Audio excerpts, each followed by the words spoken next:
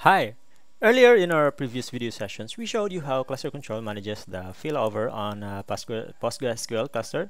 Now we'll show you how to handle a switchover via ClusterControl. So there are two ways to access the switchover mechanism. One, you can go to the Nodes tab here, and two, you can go to the Topology tab here. So how you can access the failover? So let me show you. So earlier in our preview video sessions, the .40 was actually the master, but since we tried to kill it and failover occurs, so that 50 took over and that 60 switches over to that 50 as this master. So you can actually access the switchover via here, and then you just have to click the promote. So clicking this gear icon, and then click the promote slave. So for example, in this scenario, you want the .40 to take over again as the desired master, but we'll do that under the topology tab. So let's go here, just click the promote slave. Let's just confirm it and go to the open activity viewer. Let's see what's actually going on. Okay, here. So let's wait for a while. Okay, we're back. So the switchover is finished and done. So let's inspect what's actually happening. So let's go over here.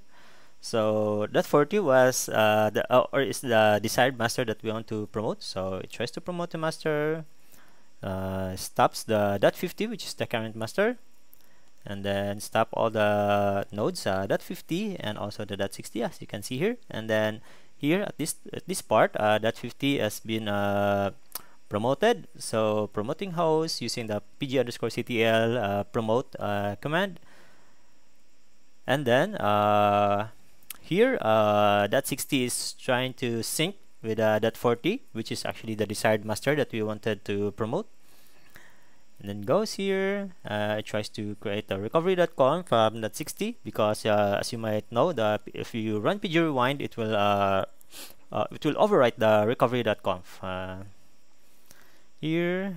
So also please note that if you're using the PostgreSQL 12, that could be going to your postgres.sql.conf. Otherwise, you can also go to the postgresql.auto.conf, which actually ClusterControl is doing that. And here it goes here. So it tries to start the nodes on that 60.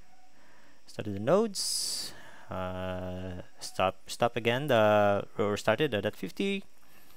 Here, creating some stuff here. Tries to run a pg rewind, starting the SQL node, and then we started all the nodes, including the .50, which actually been demoted. And here it provides you an overview of how it looks like. So here you can see the role .60 is a slave, and then it tries to show you the was that have been received or replayed. And here it's also the same thing, which is the .50 has been demoted, and then shows you also the .40, which shows you also the current was that of this master that's actually replayed, and then shows you that it has two slaves being connected, and then slave promotion is done. So we'll go back to the topology and how does it looks like. So it looks like this, and that's all. So also we should check on the nodes. How does it look like? And now we're in the nodes tab, and shows the master. That's the promoted master, the .40. Looks good. Also the slave, the 50, which was the demoted server, and also the other slave that points to the .40 as its master. So that's simply it. Okay, that's all. Thank you.